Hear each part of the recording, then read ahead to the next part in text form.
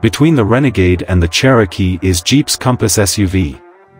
Since it underwent a pretty thorough update 2 years ago, no significant modifications are anticipated for the 2024 model year.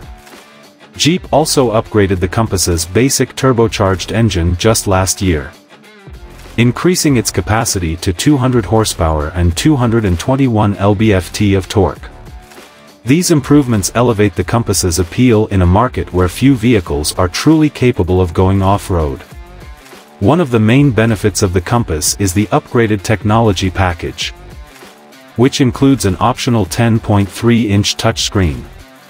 Jeep's Uconnect 5 software is more advanced than ever and supports wireless smartphone integration for Android Auto and Apple CarPlay.